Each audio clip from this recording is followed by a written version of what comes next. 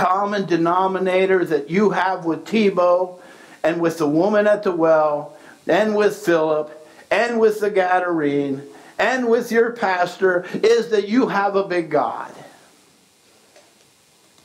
Every one of you have a big God. And if you'll just begin to trust Him, it's amazing what God can do and will do in and through you.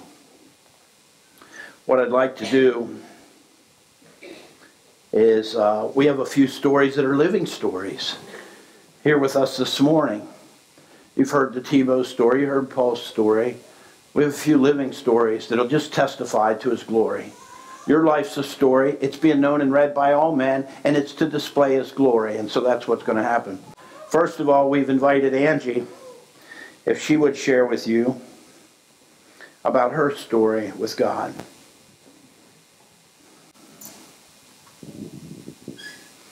Good morning, church family.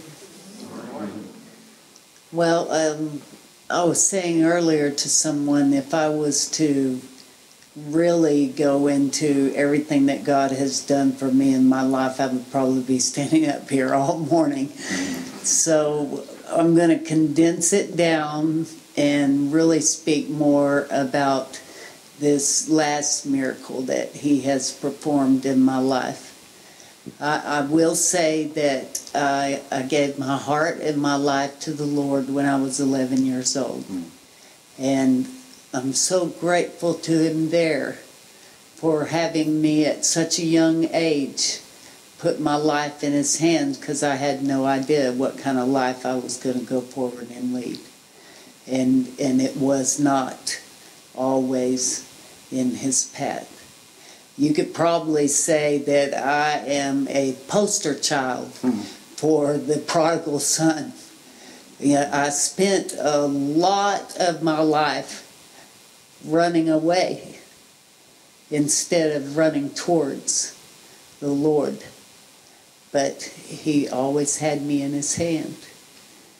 Well, I stand before you now today on paper in all my doctor's offices and everything else. I am a quadriplegic. I am supposedly paralyzed from the neck down.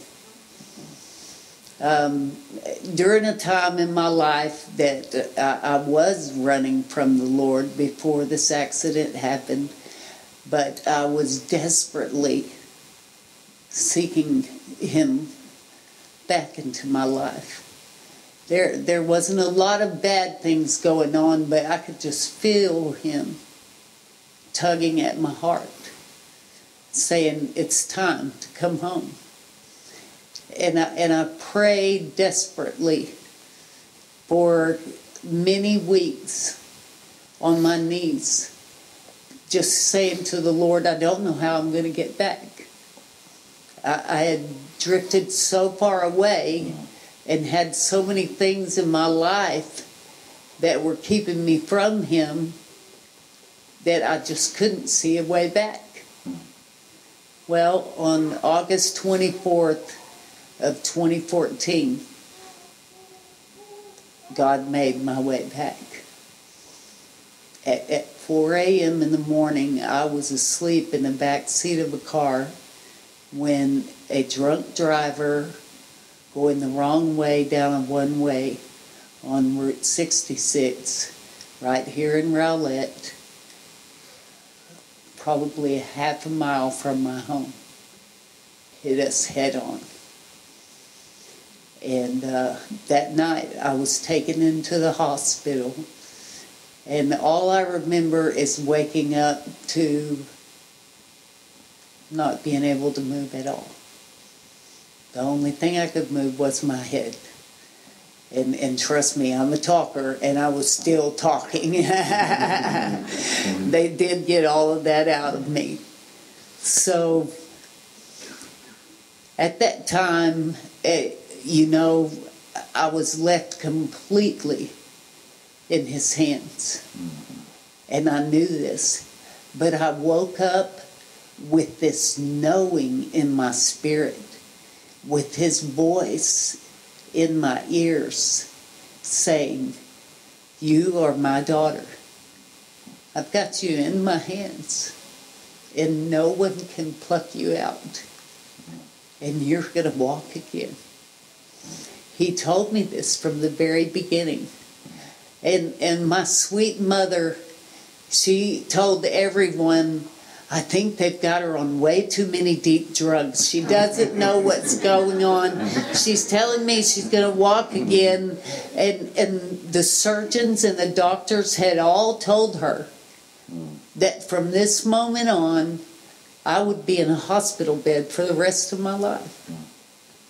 That I would never be able to move again. That nurses and doctors and everything, they would have to turn me in my bed so I wouldn't get bed sores. And I told everyone, even the doctors then, because the doctor told my mother, the surgeon that did the surgery on my neck, she's never going to move again. Just get adjusted to this right now. All I'm doing is putting her head back on so it won't flop around. My neck was broken completely in two, and my spinal cord had been stretched and damaged, they said, beyond the point of anything be able to do with it. And one of the nurses told my mom, "It's only him now. He's the only one that can do anything." And again, I adamantly told everyone, I am going to walk again. My God is a big God, and He told me that I am going to be a living testimony to His power and His goodness. And it was a slow road, and it still is today. We have, at some time I would like to be able to bring the papers that hung on my wall as I would move a finger or I would move a toe. My family members would write it all down on a piece of paper. Praise the Lord, she moved her finger today, and stamp it up on the wall. And I'm telling you that at this moment, it was making an impact on all the nursing staff and the doctors who would come in. They had even told my mom and my family, when we walk into your hospital room, there's something different. It feels different. I had been told a couple of times by some of the believing staff, you remind us of Job. And what an honor, to had something like that said to me. Yeah. Because through the whole time, I never got depressed. I was never sad. No one could understand why I smiled and laughed and said, life is beautiful and it's right where it should be. And through this walk, I've learned a level of trust with my Lord that I never would have known. I'm quick to tell everyone that I am grateful. I thank God every day for this miracle in my life. And that is from the time that I lay in that hospital bed. It was a miracle to me. Because I felt His Spirit. What I had cried and begged for so many nights, I was filled with it. And I knew from that point on that I was only going to go forward and just be a testimony to God's goodness and His mercy and His grace. And that I wanted to do everything I could do just to glorify my God, who deserves all the glory. Because it doesn't matter how He works in your life. When He works, it's amazing. Yes, it is. And I say, every day I've had some people say to me, we know this is a challenge for you, and it just kind of blurted out of my mouth, but it's a glorious challenge. Yeah. I feel His glory. I feel His mercy. Yeah. And I feel Him rising me up to do His service and His goodwill, and I could not thank Him enough for that. I deal with a lot of pain, and throughout the nights I have spasms and things that go on that get kind of scary. But it's amazing to me how it just solidifies my relationship with Him. You know, that I can reach out to Him when it's going on and say, Jesus, I trust you.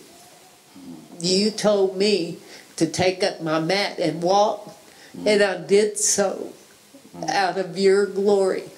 And I'm going to go forward and do everything I can just to bring praise to His name and His goodness. And I stand before you today as a quadriplegic. Thank you, God. Praise the Lord. Thank you, God. I have one more testimony to God's greatness, and I do not want to leave this out.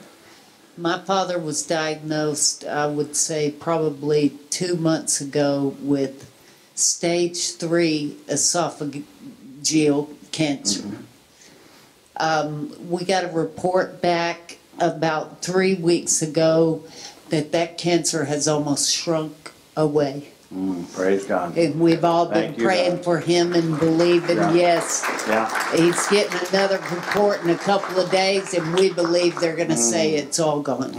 You know what? Come back next week, because we're talking about prayer and why we need to pray. You want to be a part of that. I'm telling you, you don't want to miss next week.